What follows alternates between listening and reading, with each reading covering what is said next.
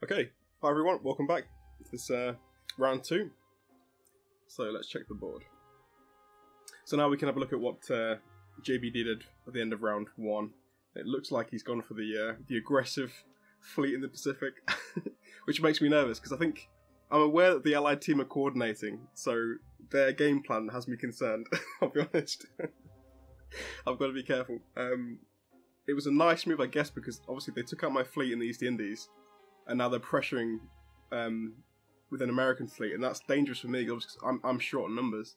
So I have to now. I'm forced to spend on sea, in the sea, to try and match the US fleet, which is not ideal for me because I'd like to be pressuring India with everything I've got. You know, the bombardments, and I like all my planes available to attack if I need them to. So yeah, I'll have to be careful here. But first of all, let's have a look at round 2. Then let's have a look at what the Russian and German player and the British player went out to. So round 2, yeah, fairly standard. I'm aware there's been some back and forth between these two. So they've taken, so the Russian player took Karelia, I believe. That's the combat situation. So yeah, so Russia won. Destroyed 6 infantry and 3 tanks. Ouch. Okay, and lost 6 infantry. Not a bad trade for the Russian player there, because obviously they took out 3 tanks, which are valuable, obviously. That's 18 IPC worth gone. So, in response, Arvid has... Sorry, there's vehicles outside. I'm currently recording. Obviously, it's really warm today, so I have to keep the window open. But that means we're getting vehicle noises from the road nearby, so I apologise for that. Okay, so, Arvid. He recaptured France, good. Heavy attack on the Caucasus, wow. Okay. And also, wow, 8 tanks. Okay, wow. So 2 really big attacks then on Caucasus and Karelia simultaneously. So let's have a look at the combat situation. So Caucasus, Germany won, obviously. Destroyed 4 artilleries, 8 infantry, 2 fighters, 1 bomber. Wow, bloody hell. That's a great trade for Germany. I'm sure he'll be happy with that. I think I'm up for that, definitely. Karelia. Germany won. Destroyed 3 tanks, 2 artilleries. Okay, fairly even trade there. That's pretty even. So, looking alright. I think we lost quite a bit there, but I think overall it's not too bad. So what will probably happen is Russia will retake the Caucasus, I would guess, the next round. And I'd imagine he'd stack this Archangel with at least 1 infantry just to kind of avoid the blitz, because that tank is going to fall to, you know, one of these 3 units here, like 1 infantry, 1 artillery, and the infantry from West Russia could go there maybe. I'm not sure. See what he feels about it. But I'd imagine the Caucasus would fall again. And let's have a look at Britain then.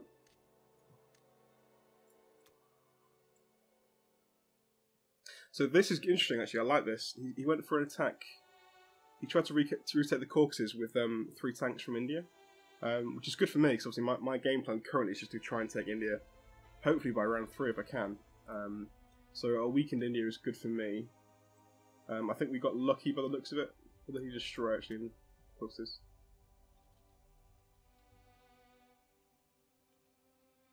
Yeah, so it's a pretty even fight, to be fair. It looks like it was 4 tanks. Versus 3 tanks and a fighter, so the odds were slightly in the favour of... actually, no, it was even, wasn't it? Actually, yeah, it was even. Everyone was attacking on a 3.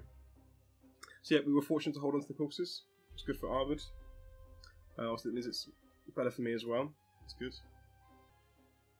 Yes, the nice thing about these 2 fighters in Russia, it gives the real Keat the option to move them back to India if he needs to. So my plan this round is to go, obviously, to capture Burma and prep for the attack on India, so he can then move these guys down to defend. So yeah, they're quite a useful defensive tool, the fighters.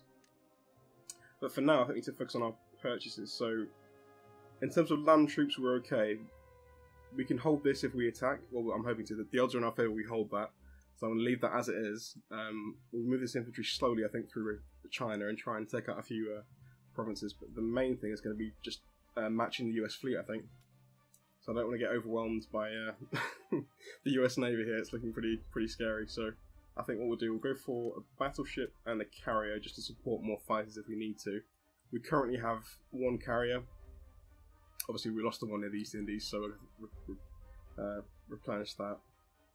We currently have only 3 fighters though, which is a shame. I would like more, so I may next, and I may just get one more, so we can get a full 4 in the ocean. More battleships. We'll see. Because this is where I would like the troops that are in the sea zone to help me out with the with India. Because obviously I'm short on fighters. There's normally optimal. There's going to be 6 fighters and 1 bomber attacking India. Right now we're on pretty much half numbers, so that's not great. Okay, let's do it. So combat move. Again, I'm going to slowly start chipping away at this economy. There's still a lot of provinces around here that we need to take care of. This as well is kind of difficult for me to deal with because I want to be pressuring India, obviously. I can't press forward here, obviously. What I could do is just try and sneak this province here, though. Do a bit of a defensive blitz. So, I think we now prep for... Make sure they're all unloaded. Yeah, good. Also, one nice thing for me as well, there are no allied aircraft in the immediate area, which means I don't necessarily have to defend my transports in the sea zone around here. I can just leave them as they are, because they're not in danger. Which is good for me, because it means I can also, you know, move the defensive fleet back up towards Japan, and I can leave the transports where they are, so that's good for me. Let's get you guys going. Again, I won't risk a bombing raid into India, because I don't want to risk losing the bomber, since that could be a crucial unit in the attack. Okay, I think in terms of actually combat with, that's about all we're going to do. Fairly simple move for us here, I think.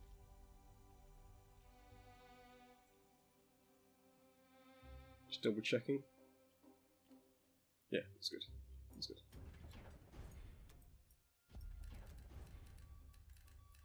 Okay, so now we stack we stack the east side of Japan in preparation.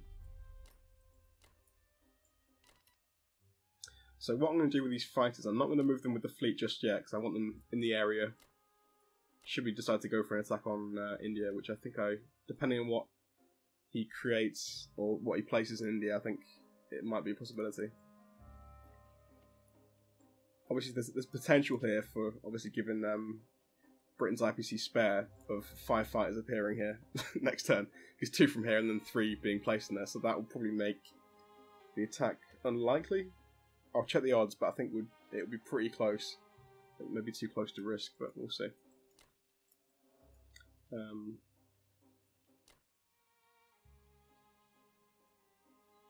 Just double check nothing in any sea zones. Yeah, that's fine. Okay. So not particularly a you know, impressive fleet so far. We're going to be outmatched for now, but hopefully once the planes arrive and we can start building up, we'll be okay.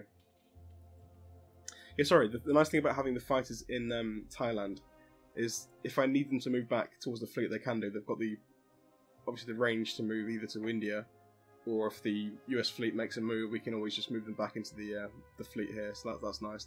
They're in quite a nice spot in Thailand, so we'll leave them there. But that should do it for me, I think. That's about all we can do. Again, the transports are safe where they are. There's no danger of getting hit from anything, which is nice. Oh, hang on. No. 1, 2, 3, 4, 5, 6. It's close. I didn't notice this straight away.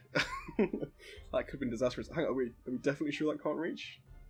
It's 1, 2, 3, 4, 5, 6. Yeah, it can't. It's close though. It was really close. It's a good job I saw that, because well, it wouldn't have mattered, but still, it's little things like that. If you miss them, they can be so costly. Because 4 transports at this stage would have been really bad, really bad. But I think we're okay.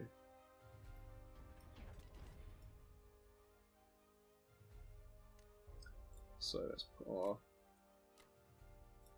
newly purchased boats in the water.